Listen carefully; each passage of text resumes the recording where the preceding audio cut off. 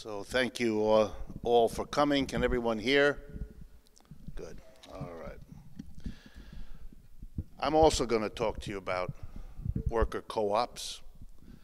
And I'm going to make comments about them, not so much from the psychological perspective that Harriet just did, but from the economics perspective, because that's what I do, and that's what I think can be a nice partner, in a sense, for what Harriet has talked to you about.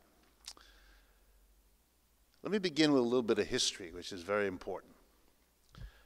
Worker co-ops, and by that I mean very clearly a workplace, an enterprise, a factory, an office, a store, whatever, that is run by all the workers there in a democratic way. One worker, one vote. This is actually something difficult for an American audience to get their heads around. So if you have a hard time thinking about it, that's not your problem. There's nothing wrong with you. It's just unusual to imagine that when you got to work, you had no rank relative to other people in making all the big decisions, that you were part of the decision-making apparatus, what that enterprise would produce, what method of production it would choose to use. Machines, this kind, that kind, more machines, all of the technical questions you would be deciding. So what to produce, how to produce, where the production would take place, here or there, this part of town, that part of town, in the United States, in China, where? And finally, and probably most important, you would be part of a democratic, debating, decision-making operation, deciding what to do with the profits that all of you, as a collective of workers, produced in this business this year. A democratic workplace. That's what worker co-op means when I use the term. It's as old as Methuselah. 900 years, if I remember the Bible right. It's very old. This is not a new idea. This is not something that was invented this year or this century. It is very, very old. If I had more time, I'd talk to you about some of the old experiences. The one I like to tell in American audiences is a group of people back in colonial America, before we were an independent country. A group of people that are still around. They're called the Shakers. Some of you have heard about them. Make fantastic furniture that is still an elegant way, a simple way of making furniture. The Shakers still exist. Pittsfield, Massachusetts is the base, but they're in many parts of the United States. They organized all production, including of that famous furniture, as worker co-ops. Workers together, democratically deciding what to produce, how to produce, where to produce, and what to do with the profits. By the way, you might be interested, the majority of the workers in the Shaker workshops were women. And the reason they were women is that the Shakers had a very interesting concept. They were called Shakers because one of their religious commitments was to avoid the practice of sex. So instead of whatever relief they might have gotten in that form, they got together and shook, literally. That's why they were called Shakers. They shook. Believe me, if you want odd sexuality, that was not that big a deal. We're way ahead of them now. They shook. But they did something else. They said to any woman who came to the Shaker communities, with or without children, that if she explained that she was leaving an abusive relationship, a batterer, a husband who mistreated her, they took her in with her children. This was at a time where women like that had absolutely no place to go, no one to take them in. And so one of the reasons it was filled with women, it was a place to which women came, especially when the word got out that you would be taken care of, and your children, you'd be fed, you'd be housed, you'd be clothed, and you'd be given a job. So that's part of American history, this worker co-op. And if you never heard about the Shakers other than they shook instead of had sex, or they made beautiful furniture, if the part about the worker co-op was left out, that should give you a clue about the problem of our educational system. It's not a fault of yours. How would you know? In Europe, the two countries that have more worker co-ops than anywhere else are Spain and Italy, but number one, Italy. For those of you who might be interested, you might want to visit one day the area called Emilia-Romagna. It's a big part of the Italian country. It's one of their big regions. 40% of the economy of Emilia-Romagna is worker co-ops, lots of them. They develop because it's an old tradition in that part of the world to organize work that way, as a collective. The people who organized that years ago took as their rationale the Bible, in this case, the Roman Catholic Bible, or the Roman Catholic interpretation. So for those of you who wonder, is this something that can be understood, justified, rationalized in terms of Christian ideology? The answer is, oh, sure. Plenty of examples. In the north of Spain, Harriet has told you about the Mondragon Corporation, just a history. Started by a Roman Catholic priest, Father Arizmendi. That's why the name of that bakery chain, for those of you who don't know, here in the San Francisco area, is called the Arizmendi Bakeries. That's named after the priest in Mondragon, that little city in the north of Spain, in the foothills of the Pyrenees Mountains. That was the name of that priest, Father Arizmendi. He made a joke as the local parish priest. If we all wait for jobs until some capitalist comes into town and offers us a job, we will all die of old age. And when everybody finished giggling, he said, look, you know what would be smarter? We become our own capitalist. We become our own boss. Or, in simple English, we'll be a co-op. We'll be not just the worker, but the boss too. That way we don't have to wait for someone else to come in and be the boss. With 6 workers, 1956, he begins. And as Harriet told you, it's about 100,000 now. 7th largest corporation in Spain.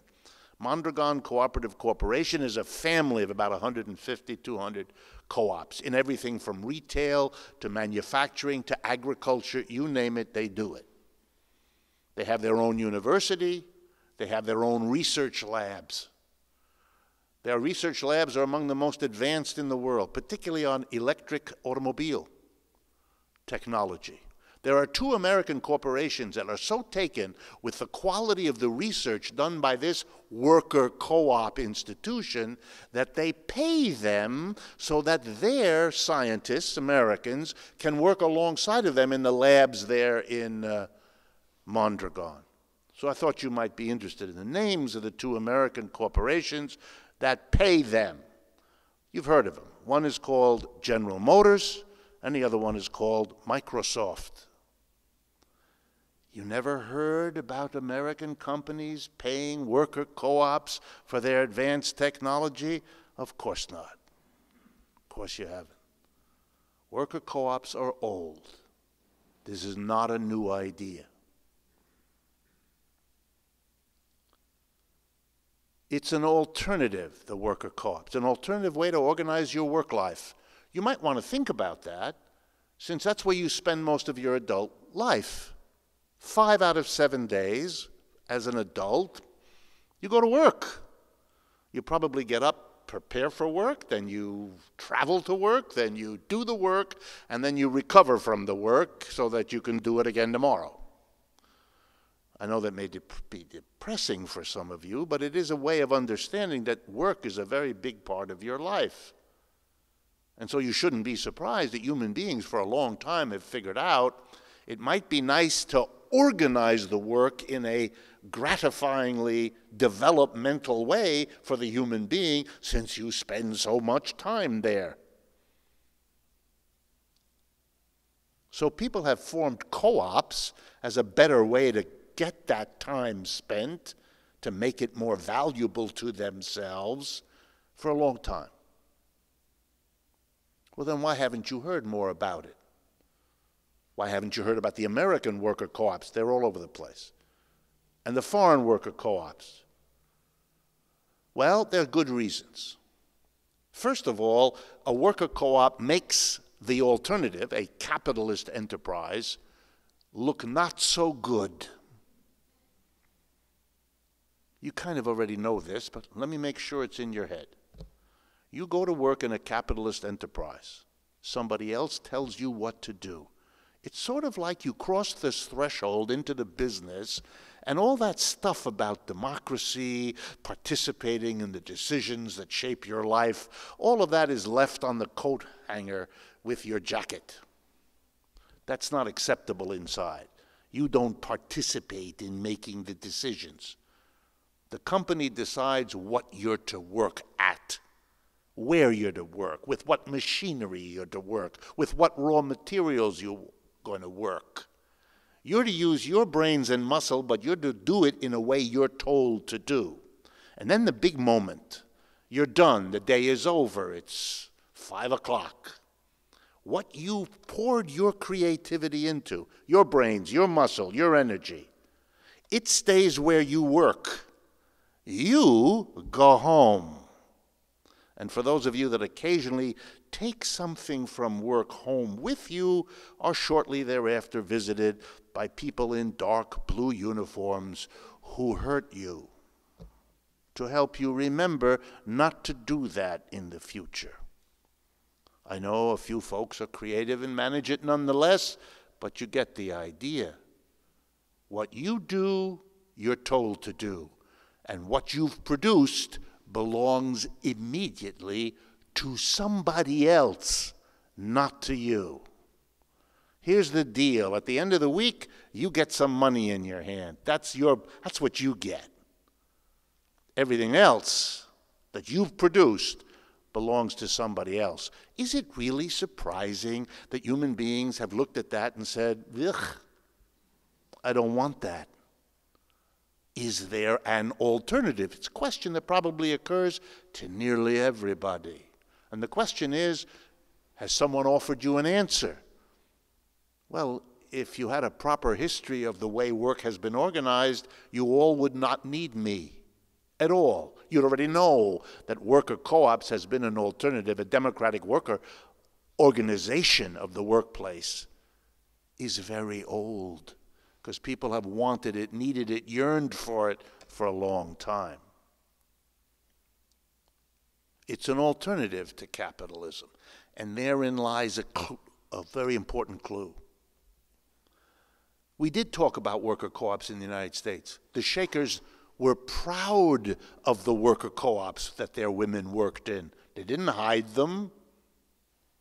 They didn't worry, gee, this isn't capitalist, didn't occur to them. They thought it was a wonderful Christian way to organize production, as did many other co-ops. Indeed, worker co-ops in America have often been religiously organized. Some of you know that there are certain kinds of jams and jellies you can buy with names like Brother This or Sister That, or the Trappist monks jams and jellies. You know why that is? Because religious orders organize their productions in worker cooperative mechanisms. Wow. So what happened? Why and when did people become nervous, shy about talking about this, not making the history clear to one another, not learning in school about this other way of organizing production, a collective, democratic, doing it together, making the workplace, dare I say it, a community, without hierarchy, without a boss. I've been a professor all my adult life. The beginning of all my lectures, I used to teach very large classes at the University of Massachusetts, where I was a professor, and sometimes I had as many as 600 or 700 students in a big auditorium. And I would always hand out at the beginning of the semester, first day of class, a little piece of paper, and I would ask them questions so I would know a little bit better who I'm talking to. What is your major? What part of the country do you come from? That kind of thing. And then always I asked the question, tell me in 10 words, what you hope will be your situation 5 years after you graduate, economically speaking. I always got the same answer. Overwhelming majority of my students said to me, I want to be my own boss. I don't want to work for somebody else. I always thought that was stunning. That was a very powerful comment by these young people on the lives they saw their parents living. They didn't want that. They wanted to be their own boss. When I then informed them that the prospects of getting that outcome were slim to none, they were depressed. And then I could explain to them why that was. You want to be your own boss. Guess what? Worker co-op is the best chance you have to ever get near that in a capitalist system. It's the way it is. So why didn't we learn all of this? This has to do with the Cold War. We've had co-ops all along American history. But after World War II, the co-op movement, for very good reasons, decided, uh-oh, we got to be very careful now. And why was that? Because it's starting in 1946 and 47. For those of you not familiar with American history, let me remind you. We had just been in a Great Depression. Capitalism wasn't looking real good in the Great Depression because everybody was in trouble. You all do remember, 1933, the unemployment rate is 25%. That's 5 times worse than it is officially now.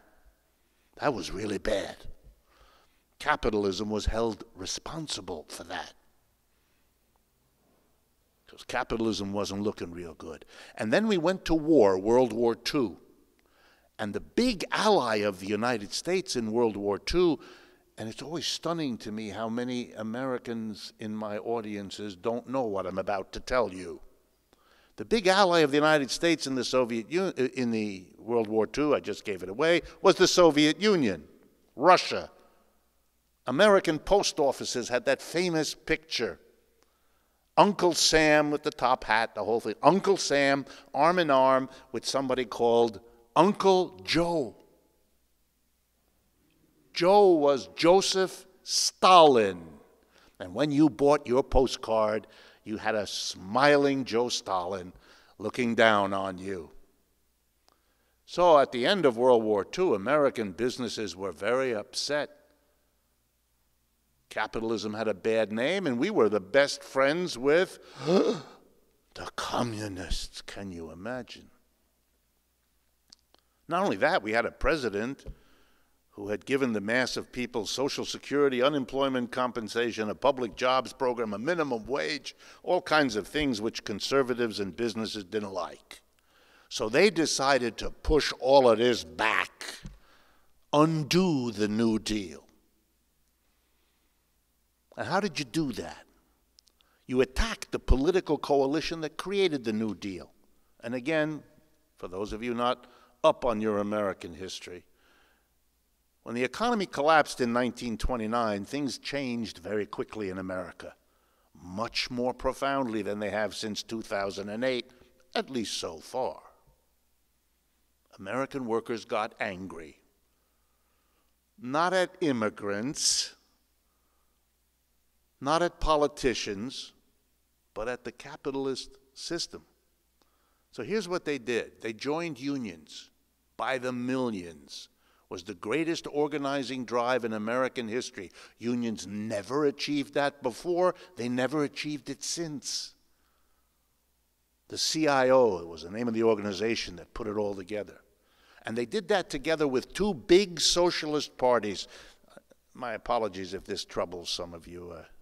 I know the American history you had left all of this out. And a big communist party that worked with the CIO, producing an enormous pressure from below. And they went to see the president, who had to see them because they represented 50 million people. And they said to the president, you got to do something for us. Because if you don't, we won't vote for you anymore and you won't be president. And then the socialists and communists piped up, oh, it's worse than that, Mr. President. We're going to make a revolution here, like in Russia. And Roosevelt was a good politician. He knew they weren't bluffing. He went back to the rich and the powerful, of whom he was a part, and he said, I just had this meeting, and these people, this is what they told me, and my advice to you, big business folks, my friends, my neighbors, is to give me the money to take care of them, because if you don't, you're not going to have any money to give anybody anyway. So you got not much to lose. Half of them were convinced, the other half never were. The descendants of the half who were not convinced, the Koch brothers. The people who were convinced, that was the alliance.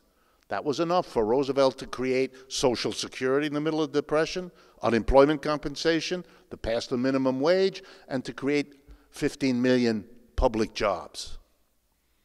Building things like, I don't know, the Golden Gate Bridge, among other things. Wow. So after World War II, all of this had to be pushed back.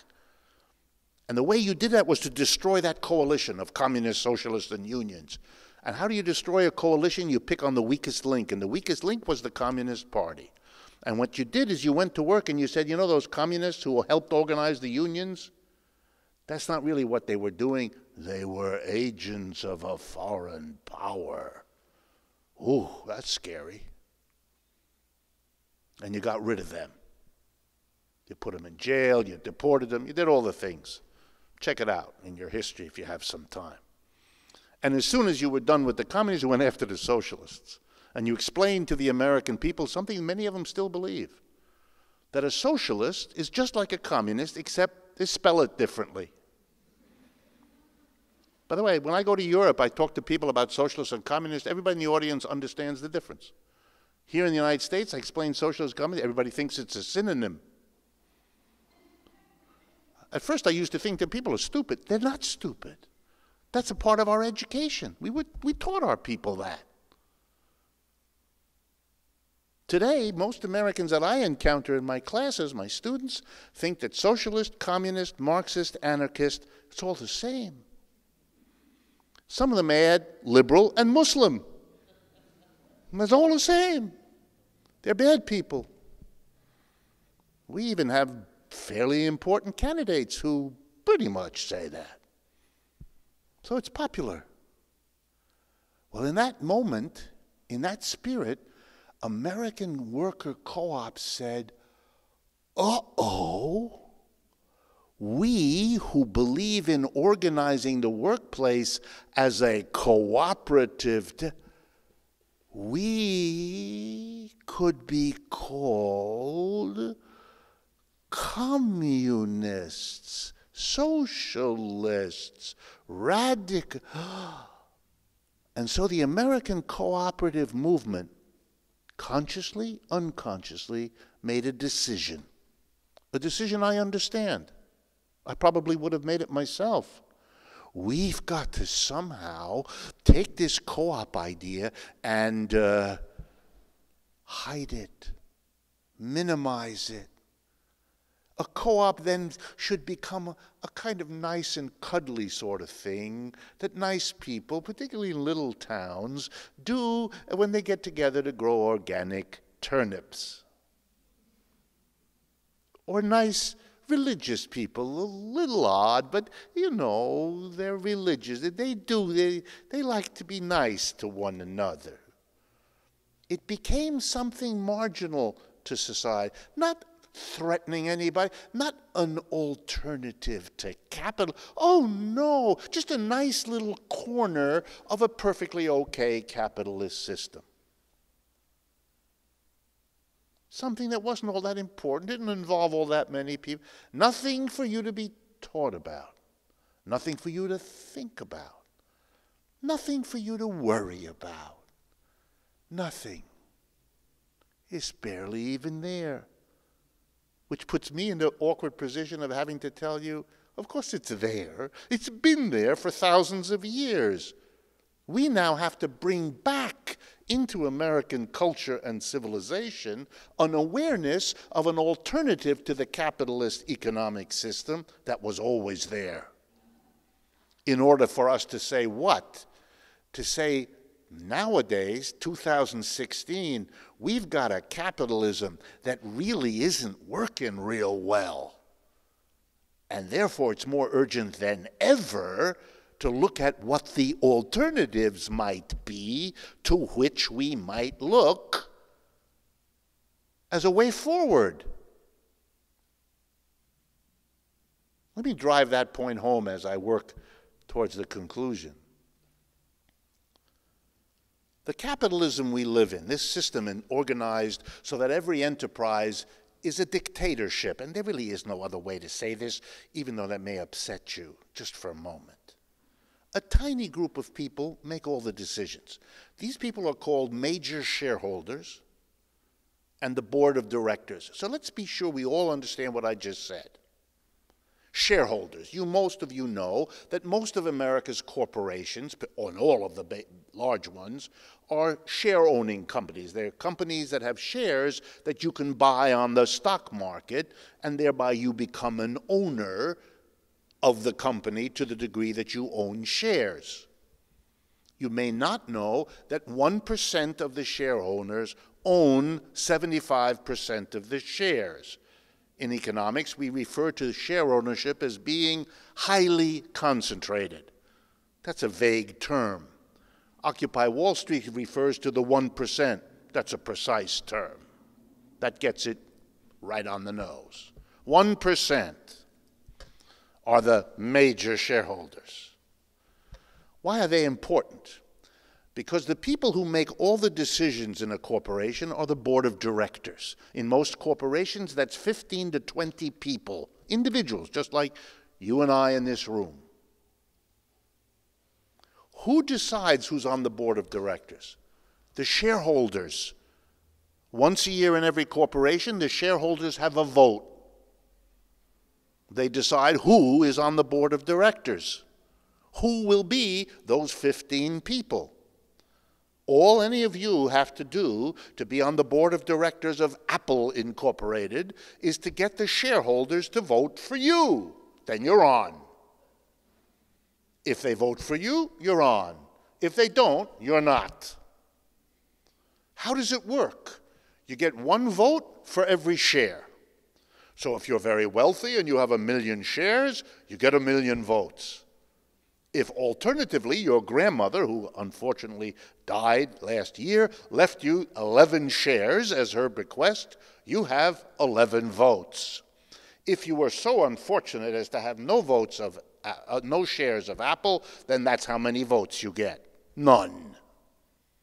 1% of the people have 75% of the votes.